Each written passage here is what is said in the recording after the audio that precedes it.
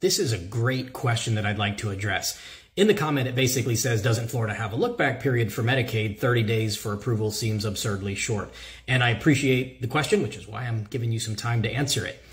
Florida has the same 5-year look-back period as every state in the country under the federal Medicaid rules. However, Florida being Florida, good or bad, it allows its seniors to legally and legitimately implement strategies that are not subject to the 5-year look-back period. So we can do contracts with family members. We can move all the money to a healthier spouse if you have one.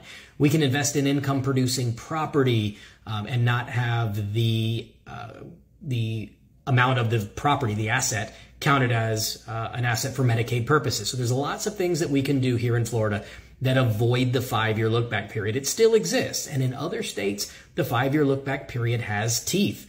I always point out New York, I love them, but they're really difficult for Medicaid in that if you don't plan 5 years before you slip on the banana peel, you're probably screwed to a large extent on having the ability to shelter assets on the fly and still get New York Medicaid.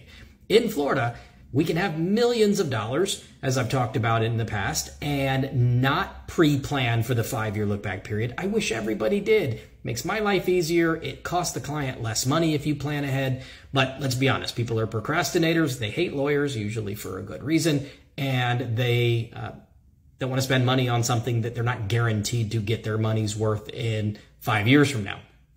So the short answer is Medicaid in Florida does have a 5-year look-back period, but our rules are so kind to our seniors that we can always use strategies that are not subject to the 5-year look-back period, and that is how we do it. So great question, and I hope this answer helps. Have a great day.